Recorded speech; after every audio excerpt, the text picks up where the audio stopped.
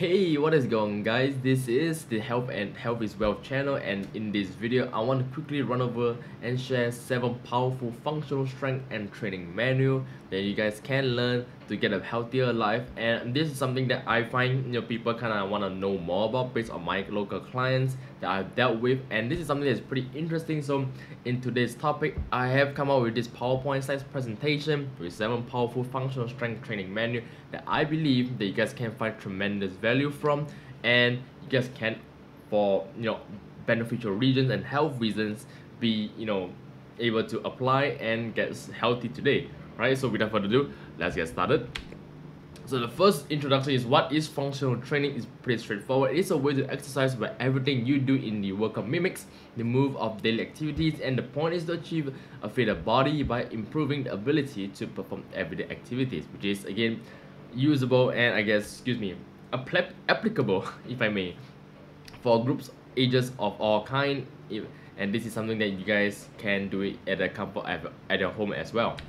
Now, what are the benefits for functional fitness? It's basically related to improving your functionality, as I mentioned earlier. And these workouts don't aim to enlarge your muscles. So if you guys want to go to hit the gym, hit the bars, get a bigger muscle tone, this is not really the video for it. But there will be more of such content in the future.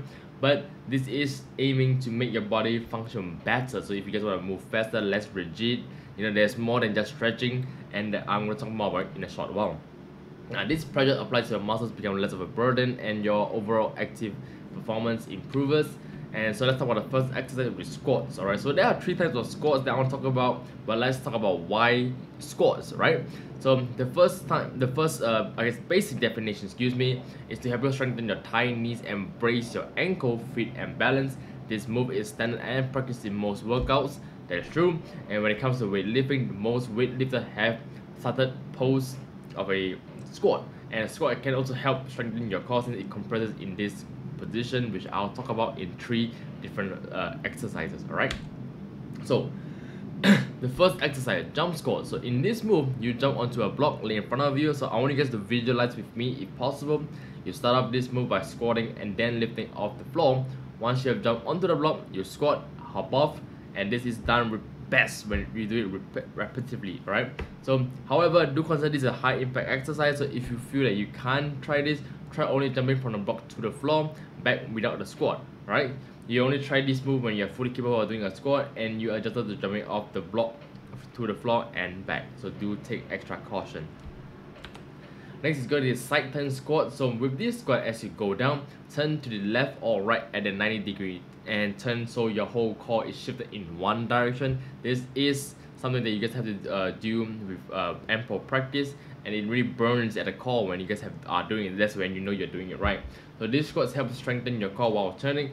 This move also can be a relatively high impact if you are starting out. If you can't turn the whole way, then don't strain yourself. Turn it as far as you can, and once you feel a burn in both your waist and side, again, that's where you know the move is working. Alright, so that's how you guys can identify as well. To intensify this move, you guys can add weights by holding it in your hand and again pumping your arms while you squat. This helps to turn the whole body into full body workout. So it's a one stone cubicle situation. You don't have to really just train your thighs because or your rear end because of just squats. You can do it in the whole body workout manner as well. Now only attempt this while you're accustomed to the primary version, which is what I've explained, and basically how squats work in the prior to this intense upgrade, if I may. Now next is going to be the single leg squat. So this could pose a challenge to some of you guys who are just starting out. So with this type of squat, you need a chair with one leg placed behind you on the chair. Squat down on your other leg. This is a high impact move and it requires you to do well adjusted to doing squats on their own. Don't try this move unless you are good at both of the former moves described above. The way to make this intense or a full body workout is by throwing in some weights. You can also make this harder by including a resistance band behind your foot placed on a chair, place it on your own arm, and as you go for the squat. Okay, so do take note. Now let's talk about the benefit again. So squats makes your knees and legs stronger when bending down. As you grow older, your knees will become more vulnerable to the weakness, and this could be something that you guys are already facing, or maybe you guys know people who are older than you are facing at the moment. So this is why squats is one of the trainings that we would recommend to people when it comes to functionality, and making a squat a vital part of your workout helps your knees to keep in their best shape for a longer period. Okay, now let's talk about the second exercise, lunges. So lunges are a common workout move that places in almost every exercise routine. A lunge can scoop you out of the range of your leg motion. The further and longer you can hold a lunge, the better and stronger your legs are. That is very true as well. That is, again, to let you guys know why we do lunges, and I'm going to explain the benefit in a short while. So here are 3 exercises that I want to talk about. Okay, so it's the lateral lunge. So this lunge takes you side to side rather than front and back, and start off by standing straight, then stretch out one of your leg as far as you can sideways. Again, try to imagine as I explain all these movesets to you guys. While doing so, let the other leg bend forward until both of your legs start to feel the stretch behind your thigh. Repeat this action with the other side. This lunge is fairly simple. If you feel as though you can't stretch your leg the whole way, then don't. Alright, be safe. Always exercise with caution. Go as far as you can feel a stretch in your muscle. Never push this feeling too far. As I mentioned earlier, you could pull something and hurt yourself. So again, do exercise with caution. If not, have a support buddy with you. Next is the lunge twist.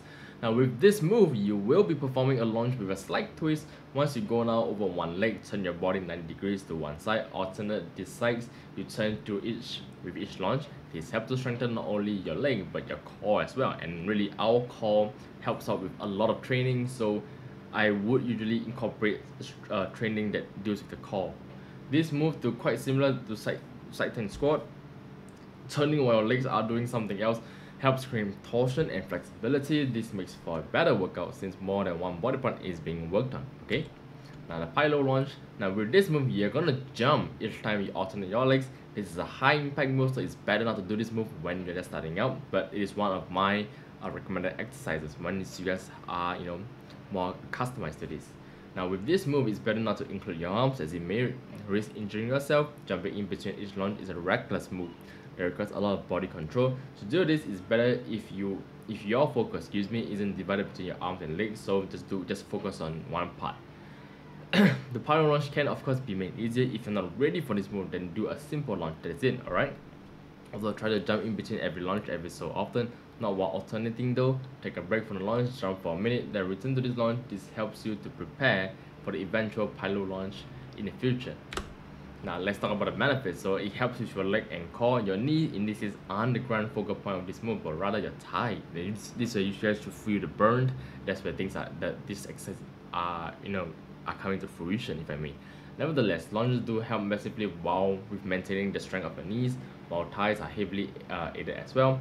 And if you notice, lunges are simply a more exaggerated version of walking. This exercise helps you while you are on the move, making the transition from walking to running easier. Let's talk about the next exercise, stretches. Okay, so while considering stretches, you guys can consider it as a yoga move, and this also helps you to strengthen your entire body, and it's something that you want to properly do it yourself, incorporate into your routine. This is really what every coach and fitness coach will tell you, which is stretches. So let's talk about 3 powerful stretches that I like to do. Number 1 is the downward dog. So this pose is the most basic of move, and in this pose, your feet and hands are flat on the ground and your back is up. So I guess you guys can already envision how it looks. It looks very common. If not, just do a quick search. You can visualize it even better. Now this helps you to stretch all the muscles, loosening them up. The downward dog can actually be a starting point for another move. You can add another stretch to this pose. Now the cobra pose is where you strengthen your core muscles and arms. Again, I like to do it with the core. It helps you to relax in your legs in this position. So in this pose, start by laying out flat. Lift up your core so that your legs remain flat on the floor while your chest and stomach are lifted. Place your hands flat on the floor while your elbows to bend if they must. Okay. Now another move similar to this is the lynx pose, which is practically the same, only that your arms are flat on the ground, elbows down, and your chest is the only part that's lifted off the ground. Your stomach and legs remain flat. This pose is great for flexibility in your core since heaving it off the floor while the rest of your body stays lowered. It is not a common movement in our daily lives. Last one is going to be the cow pose, right? It sounds funny, but hear me out. So it is something that you guys can start off the stretching session. So this pose is relatively simple, a great way to start your workout. This pose has you on all fours, hands and knees flat on the floor while your back is slightly craned. Now, this pose helps in strengthening your posture while standing. While you keep this position, your back will naturally try to crane and relax. The goal is not to let that happen and instead keep it as straight as possible. Your arms may feel wobbly after a while and your stomach may churn, but this is a good sign that the pose is working. One of the more challenging one, but is an effective one. Now again, let's talk about the benefits. So it helps you to feel more flexible, it helps you to test the range of all your limbs, it helps you to reach further. This can help you when you make a sudden movement or if you're just resting, and if you're still in an awkward position that is likely that you'll wake up withering with pain in your muscle, in your cramps and whatnot.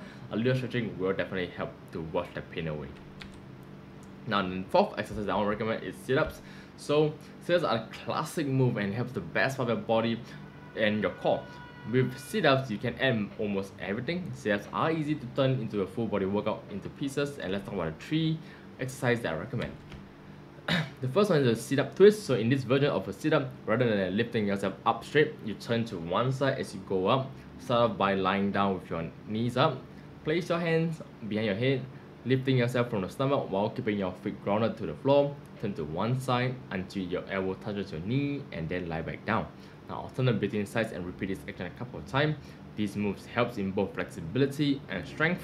It will tire you out quickly for sure, but the strength is worth it. So do practice with caution as well, because this is a strategy that is going to be a bit tiring. Okay, getting out of bed, picking yourself up and bending up, down and turning around will be easy if you heavily practice this move. Next is going to be a sit-up with weight. So this version is high intensity and better not to do it if you're a beginner. Again, do have a partner or exercise with caution. Start off with what you would in an ordinary sit-up position, back flat on the floor and knee up. With one weight in each hand, lay your arms flat on the floor while lifting yourself up. Pull both of your arms inward until you touch your knee and you are sitting upright. Now as you go down, place your arms flat back on the floor. This move requires some coordination and a well-balanced assembly of strength. And another version is to keep the waist by your side the whole time while you sit up. Keep your arms up at 90 degrees and to heighten the the strain and pressure on your muscles.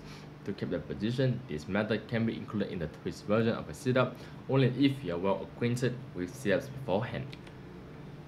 Last one is going to be the bicycle crunch. So the bicycle crunch is slightly different from a sit-up, but it uses the same formula. Now this move is you guys start off by lying flat on the floor, knees up and hands behind your head. First lift your head so that it isn't on the floor, then rise your leg and start pumping them as though you're on a bike. While doing so, turn your head left to right, keeping off the floor at all times. Turn your position opposite elbow to the opposite knee, making sure that the only part of your body that is touching the floor are your back and your butt.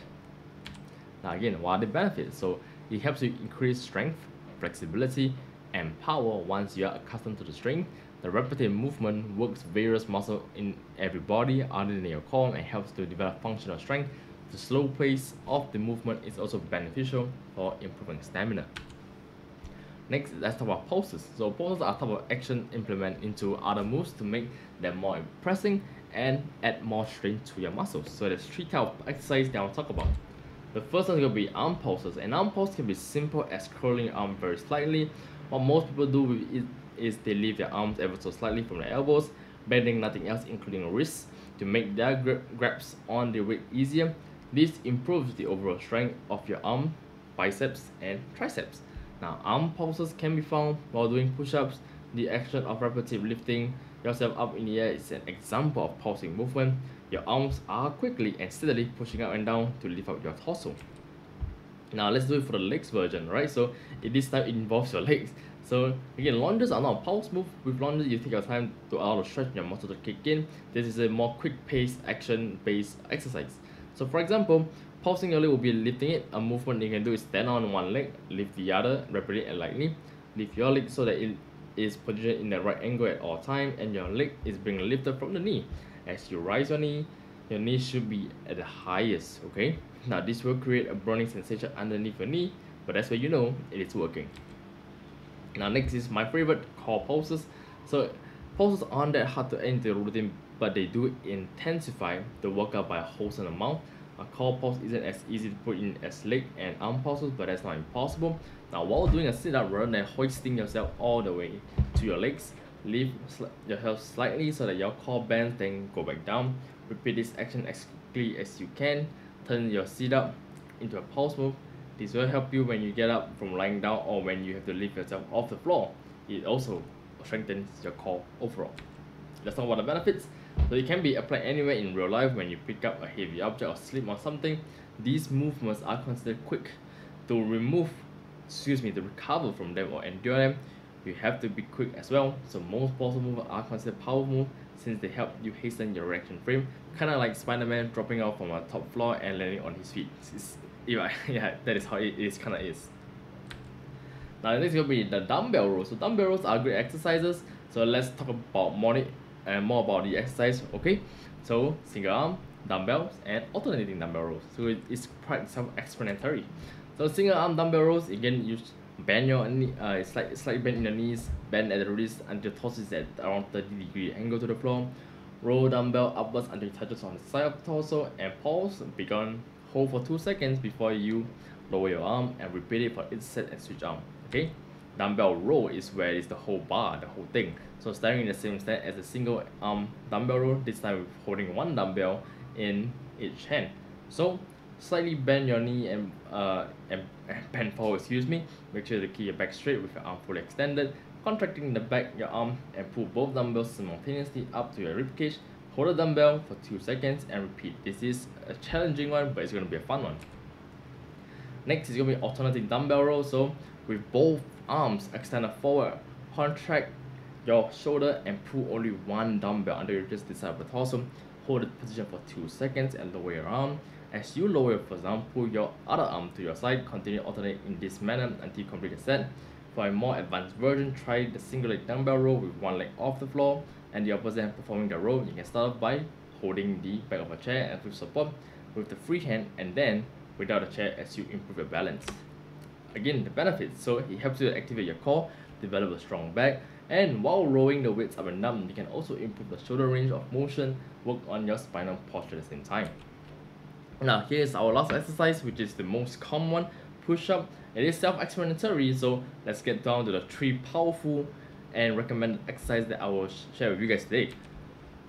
The first one is going to be the wall push-up. So this version is for anyone who cannot manage to push all the way to the floor, and it's pretty understandable, nothing to be ashamed of.